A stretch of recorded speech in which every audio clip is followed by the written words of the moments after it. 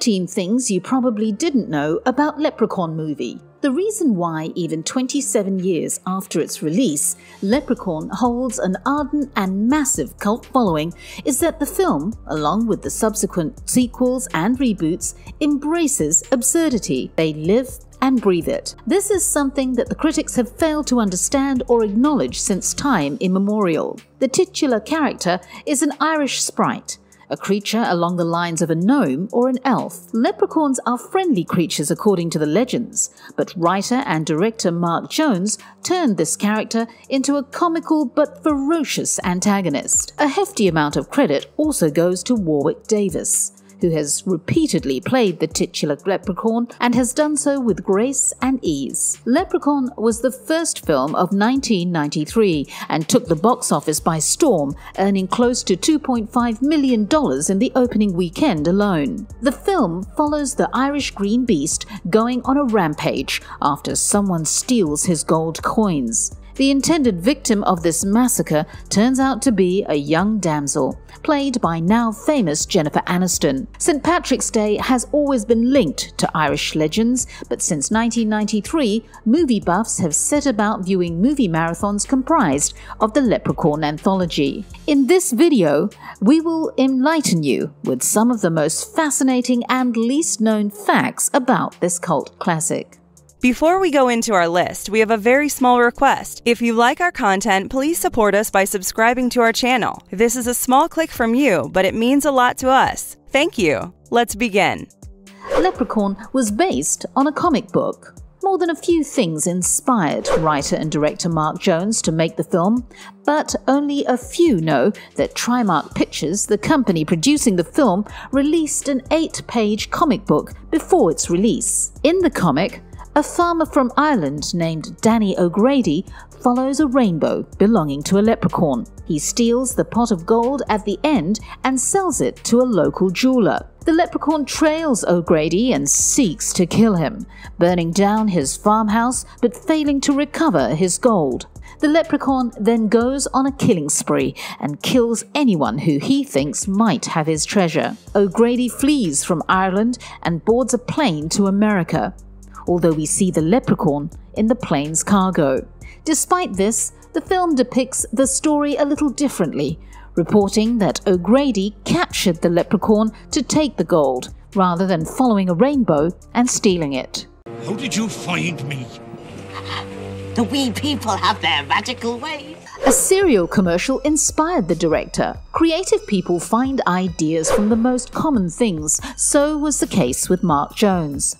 Probably on a lazy evening, Mark Jones came across a Lucky Charms commercial that featured a cute little leprechaun. And that was his eureka moment. He always wanted to be a film director, and in 1985 was trying to write a script, looking for something he couldn't mess up. A low-budget horror film about the Irish green monster in the cereal seemed to be the way to go.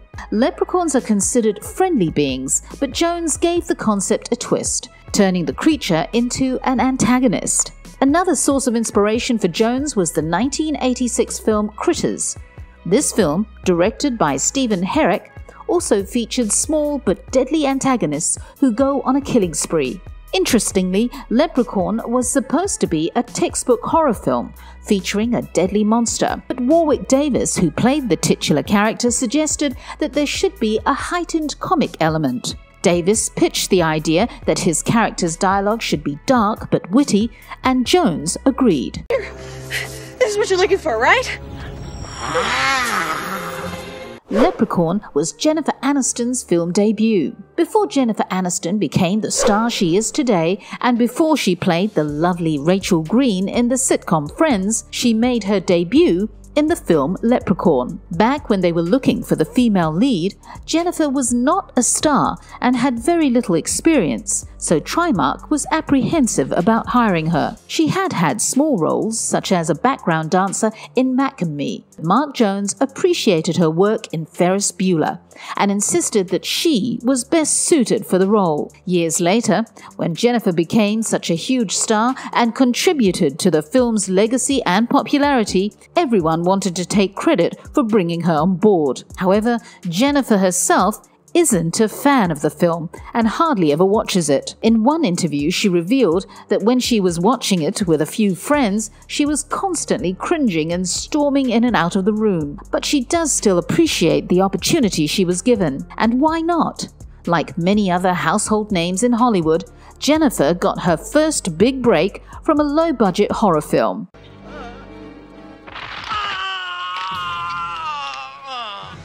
Leprechaun's release was delayed by 2 years for promotional reasons. The film's production was completed by 1991, but it collected dust on a shelf for the next 2 years because Trimark was not able to secure deals with promotional partners. Initially, they went to food chains like Domino's and Subway, but these food giants felt that a grisly monster was rather distasteful for their franchise. Trimark then improvised and decided on a more grassroots level of promotion. They began contacting individual outlets all over the country, and this is how they were able to secure deals with such outlets in more than 25 cities. They also partnered with the National Basketball Association and the American Stock Exchange. A leprechaun rang the opening bell at the ASE, the first time that a film character had ever done so.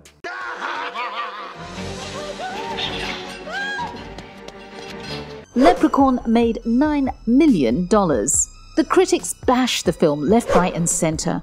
From the direction and acting to the action and humor, they left no stone unturned, cruelly terming the film a mess. However, audiences knew better. Leprechaun is one of those films that shouts about how critics can be wrong. The promotion succeeded, and the film made a whopping $2.5 million in the opening week. Ultimately, with a budget of close to $1 million, Leprechaun made almost $9 million and sold over 100,000 VHS copies. A huge credit for the film's later success goes to the immense fan following Anniston gained. However, Leprechaun also became a cult hit in its own right, generating 5 sequels. The latest installment to the anthology is the 2018 film Leprechaun Returns, which serves as a direct sequel to the 1993 film. Leprechaun has become a cultural icon of sorts, and cable channels like Sci-Fi have made it the norm to broadcast the anthology on St. Patrick's Day.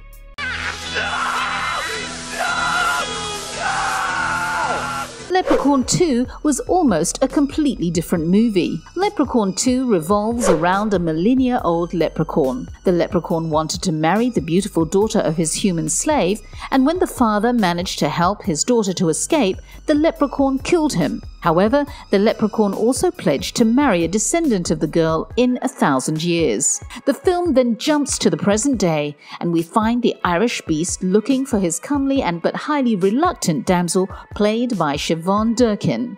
However, this is far from what Mark Jones wanted. He was one of the producers of Leprechaun 2 and wanted Warwick Davis to play the original Leprechaun's wife.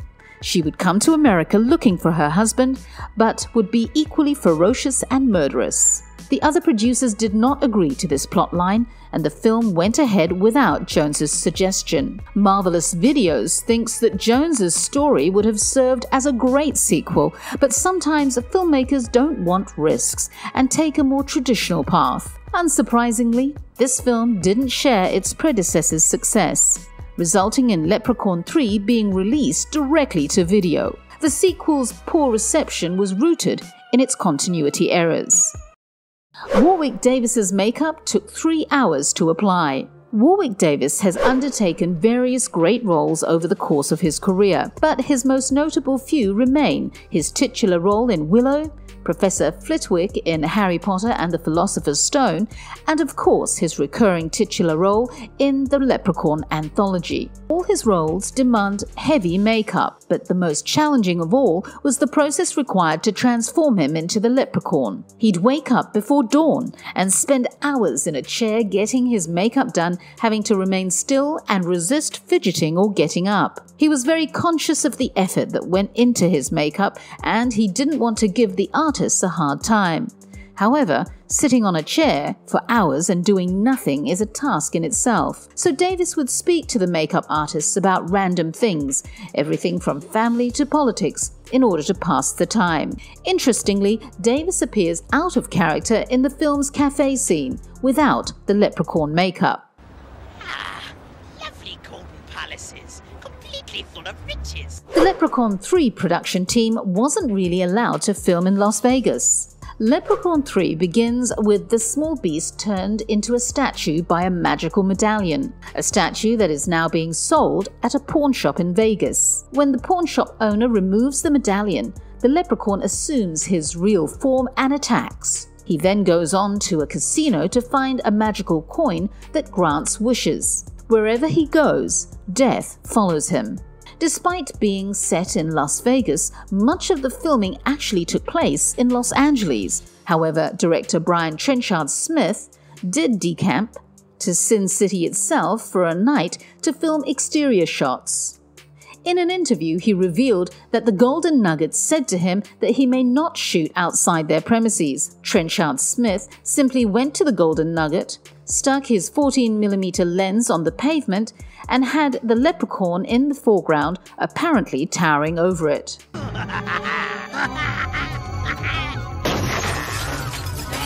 Warwick Davis kept the role light. The Leprechaun franchise is a film series even many horror enthusiasts regard as a camp joke.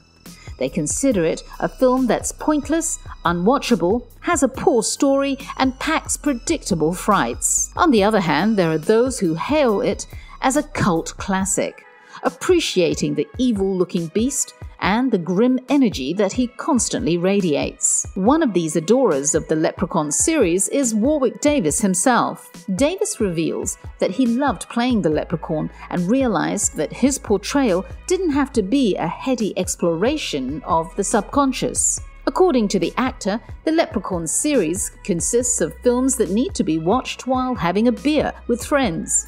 You may as well keep your brain in the freezer and enjoy the films for what they are. Naturally, Davis made sure that he played the character with this attitude in mind and kept the role light. Film series is perfect for drinking games on St. Patrick's Day.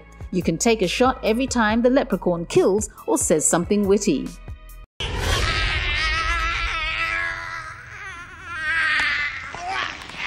Leprechaun was shot in some iconic and blasphemous locations. Leprechaun's journey started at Torrey's Ranch in North Dakota, and from there he would go on to explore Los Angeles, Las Vegas, South Central, and even outer space. But we are not here to discuss geography. Film was shot on the same ranch as the TV shows Little House on the Prairie and The Waltons, shows which were about family bonds, children, and the struggles of common people. There was no hint in those shows of anything supernatural and benevolent hiding in the bushes waiting to make its next kill. The irony is in the contrast between these famous works. In the film, the leprechaun breaks the neck of a cop at the bottom of the hill. And in Little House on the Prairie's opening credits, 3 children are seen running down the same hill. When you think about it, this is just dark and unsettling. Naturally, Davis, in his memoir Size Matters Not, described the film as blasphemous for this very reason. I'll never tell you. The wheelchair scene was difficult to film. There are many great scenes in this film, though one of the most iconic is the wheelchair chase sequence, when the leprechaun is after Torrey. The pretty girl in hot pants runs to save her life while the Irish beast chases her through the corridors. This scene was particularly difficult to shoot because Davis would constantly lose control of the wheelchair he was driving and would either sway sideways or ram into walls. Ultimately, Anniston had to run in slow motion so that Davis could keep up with her. By the end, it turned out to be a perfect scene, combining all the essential ingredients of a good chase. What adds to the beauty of the scene is the energy that Anniston brings. She was deemed to be a great actress, and this scene proves it. Tis a special birthday for a leprechaun. I'm 1,000 years old. The creators weren't worried about plot continuity. In the first film, the leprechaun was 600 years old.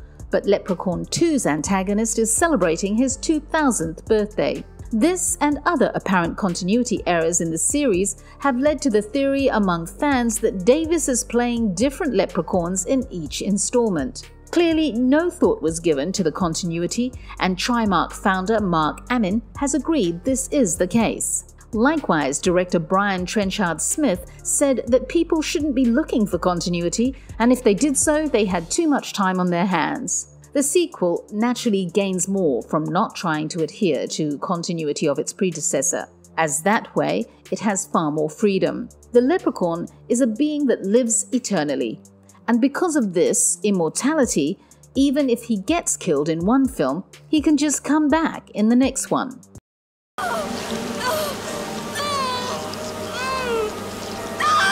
Leprechaun vs. Candyman almost happened. If you're still watching this video about Leprechaun, then we'll take the liberty to assume that you are an authentic movie buff, and you know all about another great character, Candyman. Candyman was a 1992 film based on a piece of work by legendary writer Clive Barker, concerning a violent ghost of a 19th century black man who was killed for falling in love with the daughter of a wealthy white man. Both the Candyman and Leprechaun films garnered massive cult followings in the 90s when they were released. But by the new millennium, the popularity of Leprechaun film was declining.